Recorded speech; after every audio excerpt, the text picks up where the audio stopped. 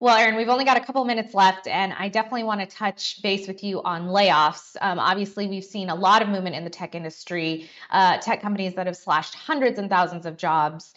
First of all, I want to get your take on the industry and also any insight to, has there been any layoffs at Box or are there any coming?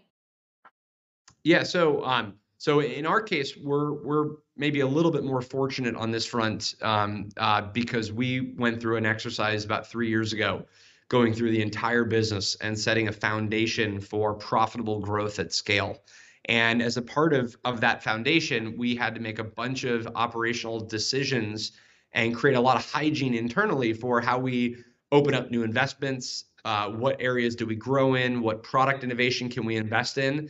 And that put us in a position where we have a very, very rigorous process for how we make investments across the company. And so I think unlike some companies, and this is just, we were fortunate to have done this years ago, but unlike some companies, we didn't, dramatically overinvest relative to our growth rate or kind of what was happening in the industry. And so that's let us put up well over 20% operating margin, results in, for instance, the past couple of quarters. So kind of a much higher degree of profitability. And that's just again a discipline that now is baked into the company, and it's how we've executed over the past year and how we will continue to do. So other than some kind of one-off situations where we might have to move some funding from one organization to another or adapt some individuals' roles, we have not had to do the sort of broad-based layoffs that we've seen. But that's really only just due to the fact that we got ahead of this many years ago. So we were more just kind of fortunate from a timing standpoint to build that into the business.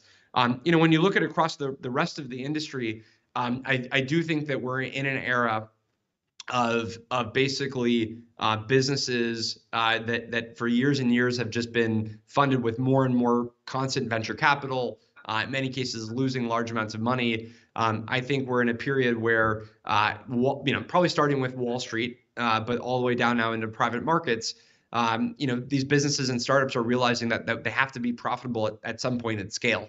And so you're going through really a kind of a cultural change in Silicon Valley where costs do matter, profit does matter, building sustainable long-term businesses matter, and that's really just I think the period that we're in right now. But I think as a result of going through this and at the other end of it, I think you're going to have very healthy businesses that get built that still have an incredible amount of opportunity ahead. So I just think this is a sort of a period where there's that cultural shift happening in the valley.